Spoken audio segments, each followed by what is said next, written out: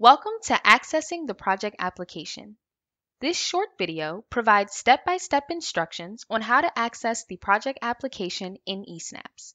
Once you successfully log into eSnaps, in order to be able to view and fill out a project application, you must go through 4 steps. Step 1. Ensuring the project applicant profile is in complete status. Step 2. Selecting the appropriate funding opportunity. Step 3. Creating or establishing the project application. And Step 4. Accessing and opening the project application on the submission screen. This process may seem unintuitive, but it has its own internal eSnaps logic. The hint is that these 4 steps are shown on the left menu bar in eSnaps when you first log in. Before we get into how to access the project application, this video briefly summarizes how to access eSnaps. For purposes of this video, when we use the word you, we are referring to you as an individual. When referring to your organization, we use the term your organization or the project applicant. Log into eSnaps by directing your internet browser to the link shown on the screen. On the left menu bar, enter your username and password. If you are new to eSnaps, you will need to create an eSnaps username and password. To do this, select the Create Profile link from the left menu bar. After creating your account, log in by entering your new username and password into the fields on the left menu bar. Please note, each eSnaps user should have his or her own unique login credentials.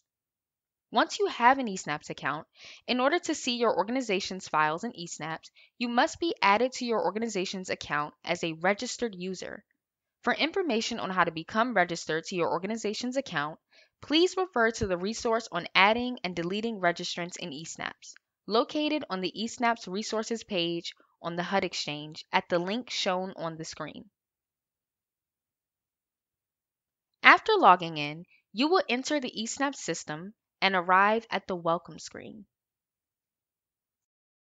Now, we're ready to go to the first step in accessing the project application in eSnaps, ensuring your organization's project applicant profile is in complete status. Project applicants must make sure that their project applicant profile is complete before moving forward in the project application process. An applicant profile is in complete status when you navigate to the Submission Summary screen, the last form in the applicant profile, and at the bottom of the page there is an Edit button with a statement below it saying, "This e-form has been marked as complete." If your organization has previously applied for YHDP funding, there will be an existing applicant profile in eSnaps, which is not the one that must be in complete status. You should not create a new applicant profile. Please note, located on the top left side of the applicant screen is an applicant field that identifies which profile you are in. Some people have access to more than one organization's eSnaps account. For example, if the organization applying for funding as a project applicant is also serving as the collaborative applicant, the organization will have 2 applicant profiles, one for the project applicant and one for the collaborative applicant. If this situation applies to you, the applicant field will be a drop-down menu, and you can switch between the 2 organizational eSnaps accounts. Please note, project applications are not accessible from the collaborative applicant profile. If you need to edit your project applicant profile, you can do so at any time. For instructions, please see the resource, Putting the Applicant Profile in Edit Mode, on the HUD Exchange at the URL shown on the screen. Step 2. After ensuring that the project applicant profile is in complete mode, you can move to the next step required to access the project application in eSnaps, which is funding opportunity registration.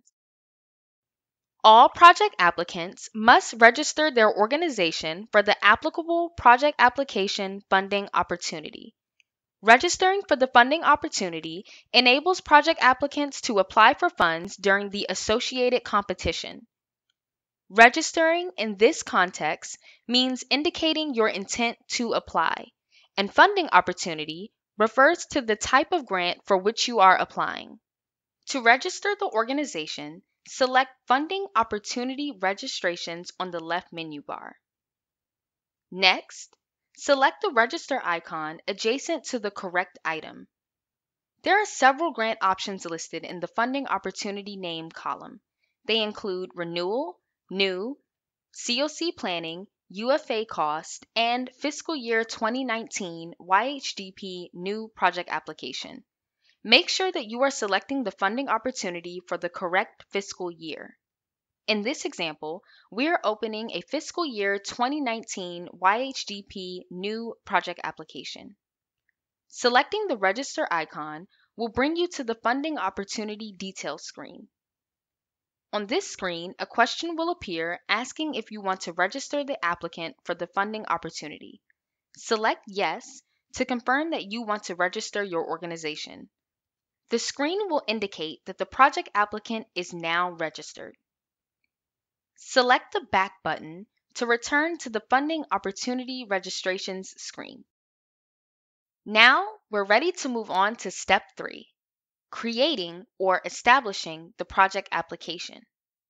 Project applicants must create a project in order for the project application to appear on the project screen. Creating a project means giving the project application a name. This is an intermediate step. You will not enter the project application from the project screen. That will occur in the fourth step, which we will discuss shortly. To create a project, select Projects on the left menu bar. When the project screen appears, select the applicable funding opportunity from the Funding Opportunity Name dropdown. In our example, we are creating a project for a Fiscal Year 2019 YHDP New Project Application. When the screen refreshes, an Add icon will appear on the left side of the screen above the column headings. Select the Add icon to open the Create a Project screen. On this screen, the project applicant name will be pre-populated. In the Applicant Project Name field, enter the name of the project. Finally, select Save and Back to return to the project screen. The project name will now be listed in the menu. Selecting the View icon will allow you to view project details. If you wish to rename the project, you may do so on this screen by changing the name and selecting Save. And finally, we are at Step 4, accessing the project application on the Submissions screen. After completing the project applicant profile, registering for the funding opportunity, and creating the project application, you can enter the project application and complete all the required screens. You must access the project application from the Submission screen. Submissions refers to both submitted project applications and project applications that are currently in progress. This screen also includes applications that are created by mistake and are not intended to be submitted. Once you have created a project on the project screen and it appears there, you cannot delete it. You can only rename it. To access your organization's project application, select Submissions on the left menu bar. When the Submissions screen appears, use the Submissions filters to locate the project you established. You can either select the project name in the Project Name field, or select Clear Filters, then review the Funding Opportunity Name/Step Name column to find your organization's project. Select the folder icon to the left of the project application name you established with the correct funding opportunity name. The Before Starting screen will appear. You can now enter information into your project application. You do not have to complete the project application in one sitting. If you need to move on to something else, select Save at the bottom of the screen and then log out of eSnaps. To get back to a project application, log back into eSnaps and select Submissions from the left menu bar. Locate the project application on the list and select the icon next to the project name to get back into the project application. Remember, once the competition period opens each year, in order to access a project application for the first time, you must go through the 4 steps mentioned previously in this video. Remember the hint. The 4 steps are listed on the left menu bar. Thank you for your interest in learning about eSnaps. Please visit the HUD Exchange eSnaps page to view other helpful resources. If you have any further questions or run into any technical issues, please submit a ticket to the HUD Exchange Ask a Question virtual help desk. Please remember to select eSnaps from the My Question is Related to drop-down menu.